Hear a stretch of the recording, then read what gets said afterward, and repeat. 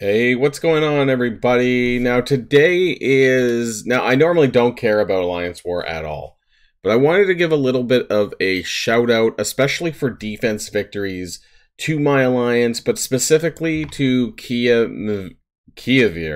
I think that's a silent M, but let me know. And the reason why is because I want to go over some of his war defense victories, but there's one team in particular that I saw this and I was like, I think I might need to do a video about this because I thought about it and I looked at it and I was like, wow, this is actually really interesting. And so maybe you all might find it interesting too. So let's go check that out. So it's specifically here in the bridge. We're towards the end of this war, and hopefully we're going to pull this out. I don't think that they can get that many points that quickly. And we have over 70 defense victories on our team, which is pretty crazy because they have higher trophies than we do. I don't know if they just weren't trying. But anyways, we're pals here in the bridge. And there's one team specifically. I want to scroll all the way down to the bottom, though, and kind of take a look at some of these. Now, a lot of them were, not super great or well thought out, in my opinion. Some of them I'm really confused about how they won. He's been using a lot of alternative versions of teams, and I think it's pretty interesting. But I also am wondering, like, did they just misplay? Because I don't have they got rid of the war replay feature, or it's still bugged for me. I don't know what's going on here.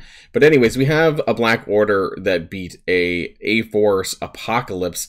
Probably was not a very good use of Apocalypse. I'm not sure why that was the case here. But then we have a Young Avengers with Squirrel Girl, or sorry, not with CHAVEZ taken out and put it in Baron Zemo and beaten Infinity Watch.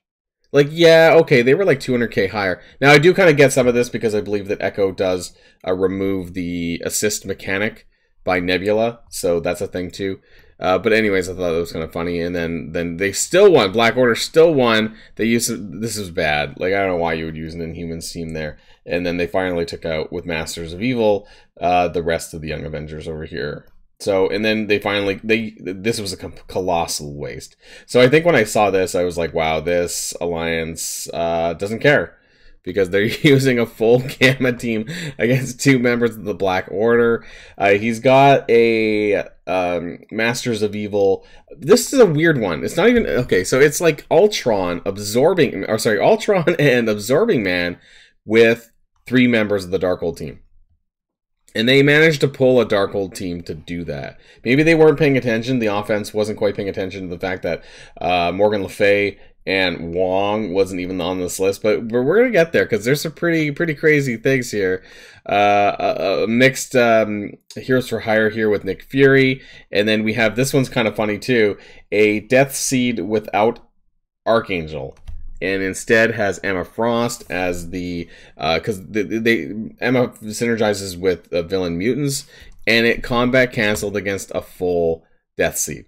I don't know how, but I mean, it is a really high-powered team. So he's at 1.97. He's like 1.7 million without Emma Frost. And so that was really big here. But against a 1 million full team. This one didn't do so well. This was like a mixed hybrid with Secret Avengers and Rebirth.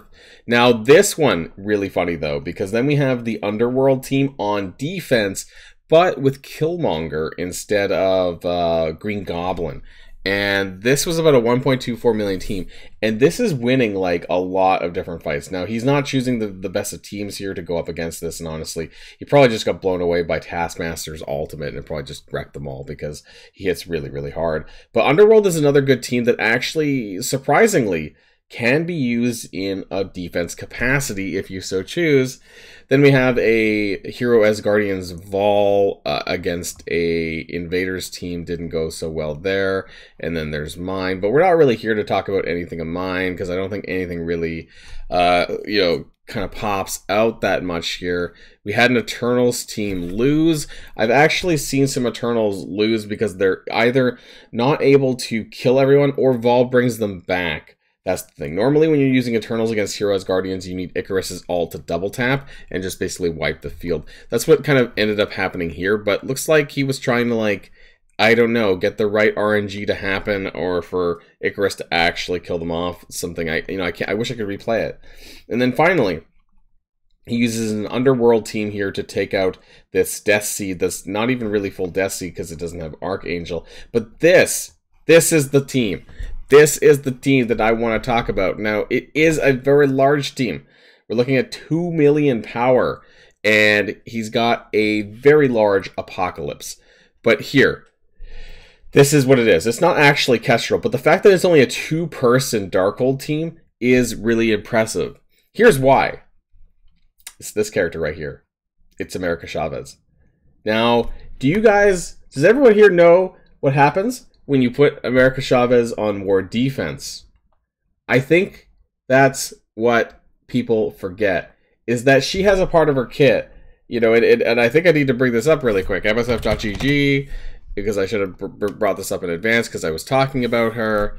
And we go into her kit, and we go in, scroll here into the war defense part. It's the, can I zoom in a little bit more? I hate how it does this. Actually, there we go. Down here, on war defense, on spawn, fill speed bar by 25% for adjacent allies. It also does reduce enemy drain by 100%, for better or for worse.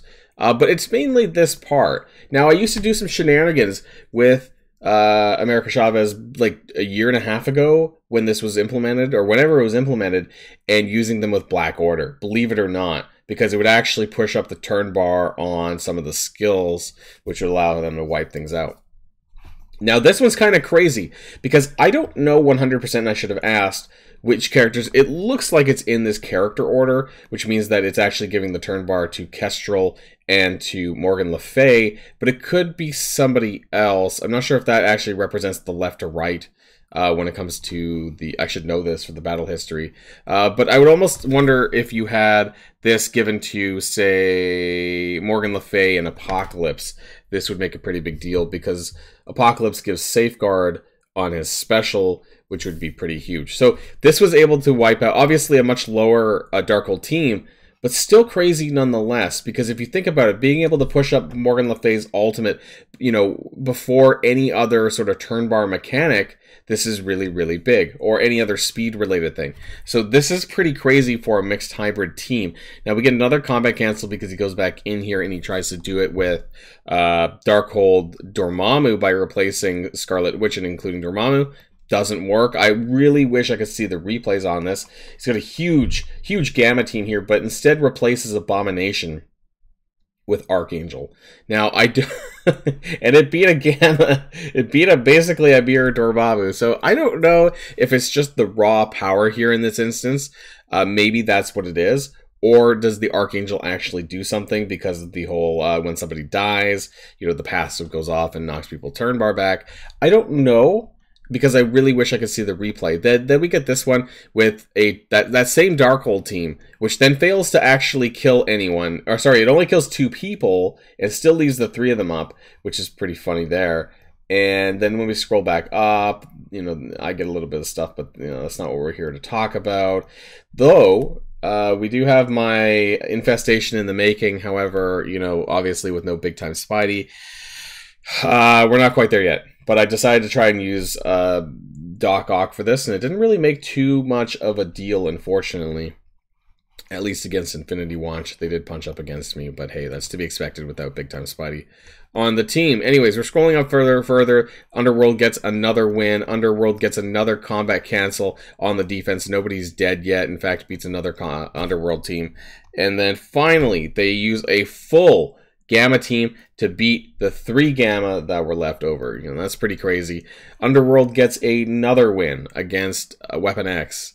And then finally, I guess after tapping it with Underworld, he goes back in with another Underworld offense to beat the Underworld defense. My guess is that the cooldowns were just completely out of whack, and eventually they were able to kill that. But we still have the Apocalypse team going, and that's what's just honestly really crazy about this, because we have Apocalypse here with the Darkhold team, and they're slightly damaged, but not a lot. And the fact that they're even doing this with only 2 true members of the Darkhold team out of 5 is honestly kind of crazy. They beat a full Death Seed team after what looks to appear that this team has actually taken ability energy suffrage.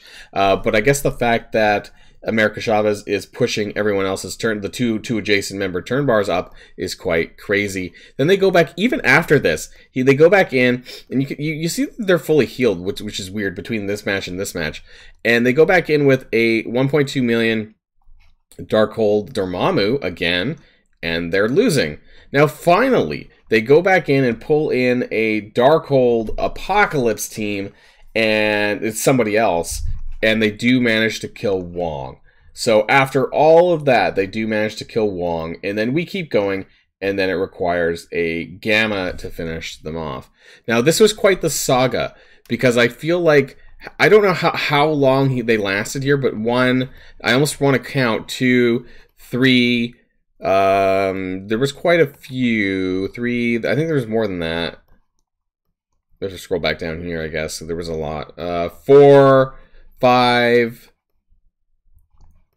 Was that? I think there was still more. No, was that it? Okay, well, I was a bit surprised. I thought there was more than that. But anyways, I think it was really interesting because the whole reason why I brought this up was not just for you to maybe consider using an arrangement like this, but it's more to consider the power of America Chavez.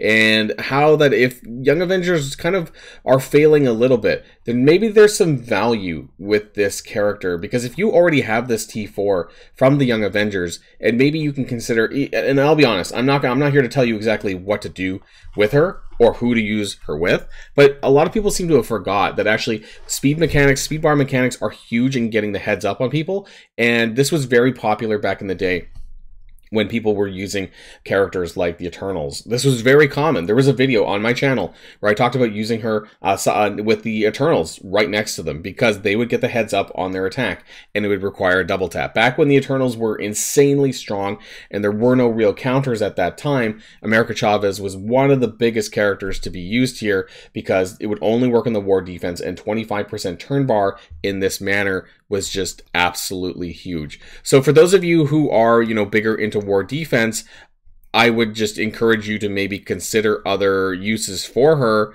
and maybe there's some teams out there that would really benefit, some really strong teams that would benefit from having her on the war defense with them.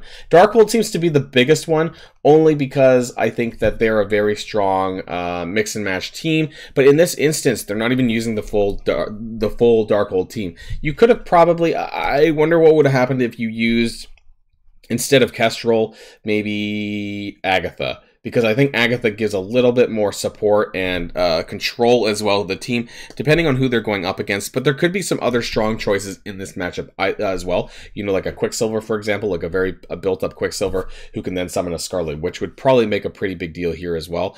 And I might try it myself, honestly. So if you're looking for something new and fun to do with Alliance War Defense, then I think you should consider maybe pulling your Chavez from your War Defense, because the Young Avengers are just going to get beat by, a lot of people are using A-Force Doom or some Doom variant to beat Young Avengers, and they're just not lasting on the War Defense anymore. So I think that this could be really fun, and I might consider this for myself, because like I said, maybe I'll just try this exact same sentiment. Take out America Chavez, put Baron Zemo in there or something, and try using America Chavez with one of my other teams. Maybe hybridization is the way to go, because it actually it really flips people up, it seems, and people aren't really used to even a change up in one character of the team. But I'd be interested to know what you all think, and as I've been recording this video, the time is counting down on my war. Looks like I'm probably going to pull this out, so I'm thankful for that because of the event that's ongoing right now. Let me know what you think, though, and until next time, stay safe and healthy, and I'll see you all later. Boilon, signing out.